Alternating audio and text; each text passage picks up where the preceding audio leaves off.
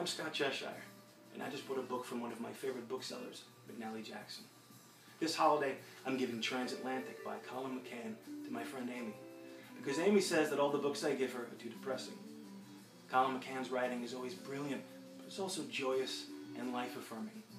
I'm challenging 3 friends, Mira Jacob, Burr Gerrard, and Will Chancellor, to also give a book this holiday and to challenge their friends. Help donate a book to a U.S. child in need this holiday season.